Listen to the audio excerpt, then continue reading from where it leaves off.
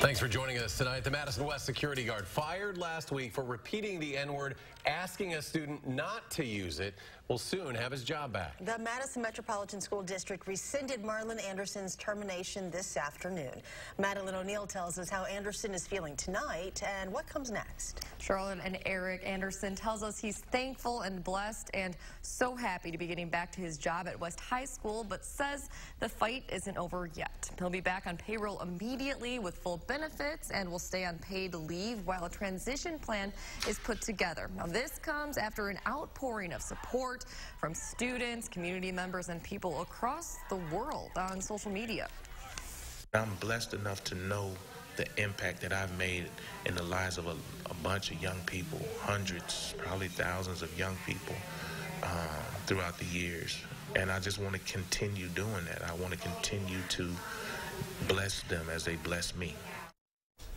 Anderson would like the school district to re-examine its zero-tolerance practice for staff members using racial slurs and instead develop a new policy. Madison School Board President Gloria Reyes says they're looking at developing such policy while reviewing practices through a lens of, quote, deep racial equity. Earlier today, Reyes announced her recommendation that the district rescind Anderson's termination. Oftentimes, when we implement universal practices across the board and we take action on that, we ultimately impact the people that we're trying to protect. Anderson will likely stay with the Boys and Girls Club where he was temporarily hired and may still have a presence there afterwards.